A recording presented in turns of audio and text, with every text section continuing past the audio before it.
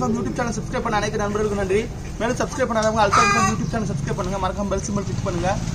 ஒவ்வொரு வீடியோல நம்ம புது புது விஷயங்களை பத்தி தெரிஞ்சுக்கிட்டு இருக்கோம். இந்த குவாரண்டைன் டேஸுமே நம்ம வந்து ரொம்ப யூஸ்ஃபுல்லா வந்து நம்ம வளர்ப்பு பிராணிகளை பத்தி வளர்க்கறத பத்தியும் அதுகள தெரியாத பல விஷயங்களை பத்தியும் நம்ம தெரிஞ்சுக்கிட்டு இருக்கோம். இதுக்காக வந்து நம்ம Al-Shaji Farm சேனல் சார்பா ரொம்ப ஒரு எஃபோர்ட் எடுத்து ஒவ்வொரு வீடியோஸ் ரெடி பண்ணிக்கிட்டு இருக்கோம்.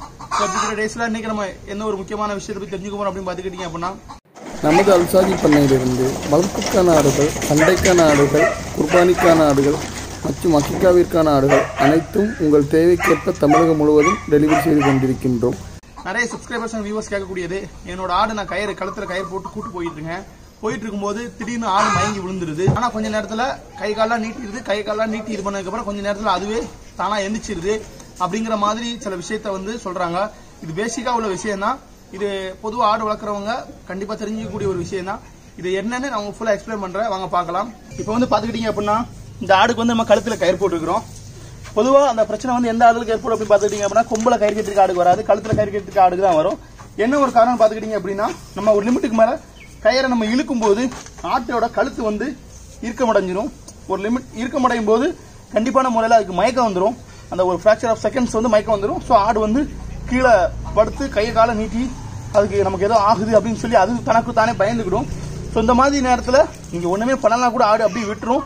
சில நேரத்தில் ஆடு பயப்பட வேண்டாம் அப்படின்னு நினச்சிங்க அப்படின்னா கீழே ஆடு மயங்கி கிடக்கும்போது இந்த ரெண்டு காதையும் எடுத்து இப்போ ஆடு மயங்கி கீழே இருக்கும்போது ரெண்டு காதையும் எடுத்து அதோட கண்ணு ரெண்டையும் இப்படி நம்ம பொத்திடணும்.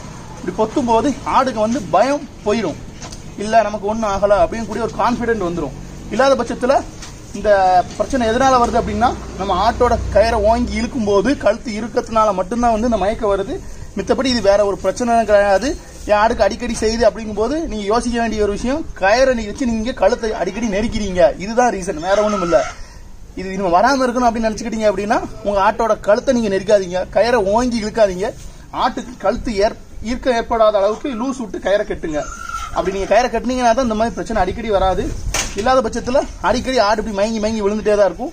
ஆனால் இப்படி மயங்கி விழுந்ததுனால எந்த ஒரு பாதிப்பும் இல்லை. சப்போஸ் அது வேற எதுலையும் போய் விழுந்துடக்கூடாது. நடந்து கூட்டு போயிட்டு இருக்கும்போது ஒரு வண்டி வாகனங்கள் வரும்போது இந்த ஒரு நடு ரோட்டில் இப்படி மயங்கி விழுந்துச்சு அப்படின்னா அது ஒரு விபத்து, இதனால எதுவும் ஏற்பட்டுறக்கூடாது, இதனால யாருக்கும் எதுவும் பாதிப்பு வந்துடக்கூடாது. ஸோ அதனால நீங்க வந்து ஆடு பெரும்பாலும் கயிறு கட்டும் போது கொஞ்சம் நல்லா லூஸா கட்டுங்க.